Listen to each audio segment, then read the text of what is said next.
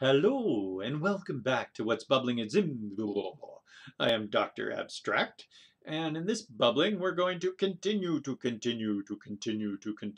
talk about what is new in ZimCAD at zimjs.com. So come on in and press on the cat there. Woo. And we'll pop on through. We've done the synth, the wire, the editor, more synth, the poly. We've done the asset, we've done the page, we've done the line, we've done the scrambler, and here is ZimBase. So this is a bubbling about ZimBase. Now, not too long ago, we launched in the last version of Zim, we launched ZIM Bind, which allows us to bind to data either through local storage or onto a database. And therefore, we could have the user save their creations quite easily to a database and share their creations. Well, the database side, and we're particularly going to PHP and MySQLi. Let's just press on this thing. So we're accessing the database through PHP and MySQLi on the end. That gets around the MySQL injection bug, and that was early on. And in the last, I don't know, eight years or so, they have MySQLi and PDO, two libraries or systems within PHP that allow you to access the database now safely. Well, MySQLi is quite verbose. And so we applied the ZIM feelings. Well, let's make that shorter, shall we? To make it 1/3. Can you imagine? So we now have 1/3 the amount of code, and hopefully it's more straightforward. See, MySQLi also passes SQL, and SQL is yet another language. It's a language of query, a query language. It's not too hard, and as a matter of fact, it reads really nicely. It's like select star from some database where, it almost reads like English. But it still is another system. So what we've done is wrapped that up. So basically there's no SQL involved. All we're using are PHP strings and arrays. So that means you're just using PHP. Let's have a look at what that would be like. So here's an example down here. Select Zim. Oh, that's a picture I can't select. Surprisingly, even though it says select, I can't select. It's a picture. So select Zim base shape. So that's your table name. I want this field called JSON, the JSON field, where the ID is the ID. So that's the amount of code that we've done. And you would be amazed, be absolutely amazed at how much code that is in MySQLi. First of all, it's probably going to be about 5 lines of code. Half of those lines are really complicated looking, and yet we're able to do it like this. So this is ZimBase. You just include ZimBase, and it works seamlessly with ZimBind and ZimAsync and ZimAjax to be able to get data back and forth. It makes it really easy to work with JSON as well, so that you could just store some JSON in a table, and you hardly have to do anything at all. You just send it there, and it will just stick this JSON in a table for you. I mean, it's not quite that simple, but it's close. And then when you're binding, when you want information to come back, it just pulls that JSON and handles the translations for you automatically with ZimBind. So there you go. It also does some handy things if you need to, like collecting your post and get variables, so you don't have to go through the rigmarole to do that. And it handles record locking. So JSON-P and Ajax, it will handle record locking for you. That's a little bit of a complex scenario. Say you're chatting and you want to just keep on using the same information for the whole chat room. You don't want to have a local version of the chat and update that. Meanwhile, somebody else is updating their local versions, and those two versions would conflict.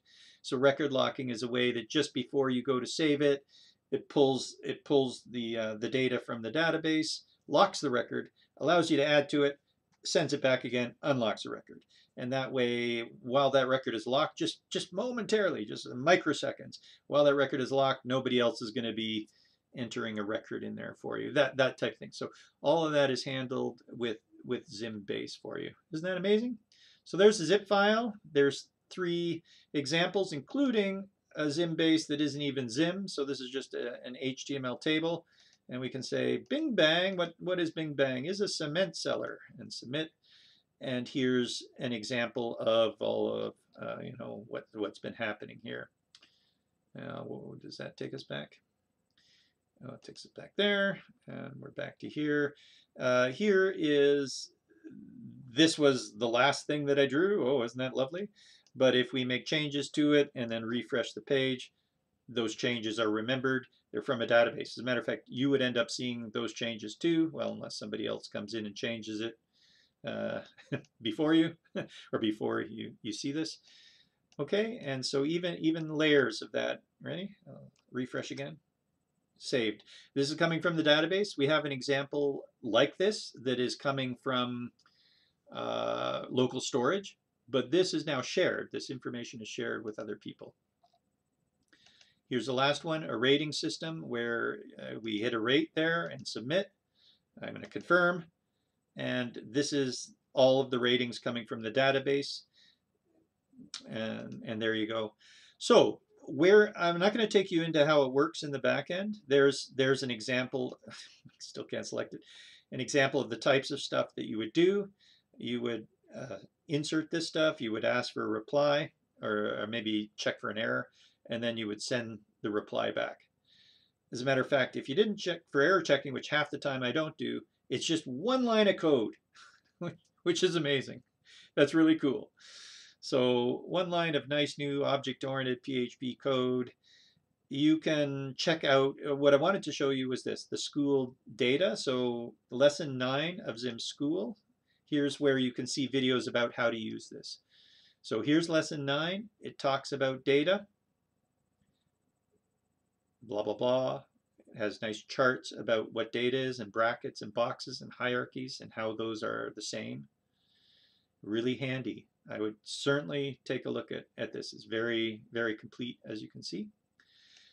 There's stuff on traditional tables and server side and using async and using bind. And finally, the last one here, we'll just bump right down to it. By the way, all those other ones are there with blah, blah, blah. But right here, here's the base reference on how to use base. So it talks about the different formats of things. This is not a full thing that you would have to do. This is one case of something you would want to do. Here's another case of something you want to do. So it's not like you got to do all of that. Probably, as a matter of fact, may as well. This is bubbling, although not an Explorer, but I could show you what the other stuff looks like. Let's see, where would that be? That would be on the server, probably. This is talking about PHP. Associative arrays in PHP, collecting information. So all this stuff, $_posts and gets and is sets, and that stuff goes away with ZIM base. Here's the MySQLi. So first of all, you do have to connect to your database. Then here we are inserted. So here's the SQLi query. It doesn't even fit on the line. Here's a statement that we have to create.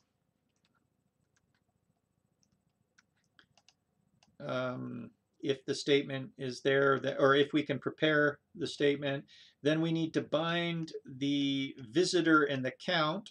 That's these question marks right here. So you got to put in these question marks up above. We've got to bind the parameters that are a string and an integer. We then have to execute and close. And this was just a simple insert. It wasn't even returning any values. Well, I suppose, no, it echoed back. So it might be an AJAX call or something like that. But all of this was just one line in ZIM. Well, actually, all of that was just one line in ZIM with no thinking.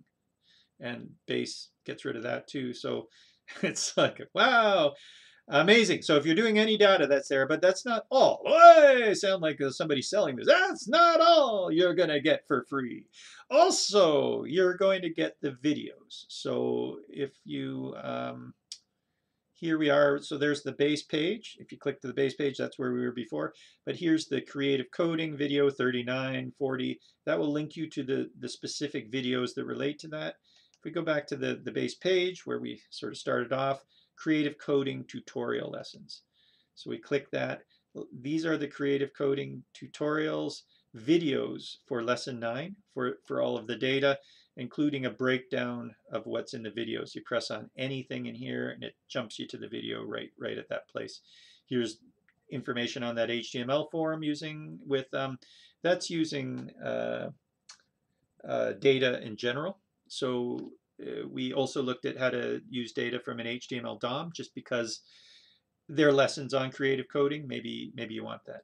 So there's database lessons. Here is the MySQLi insert lessons, the MySQLi select lessons. So we actually had to do separate videos on how to insert and how to select in MySQLi.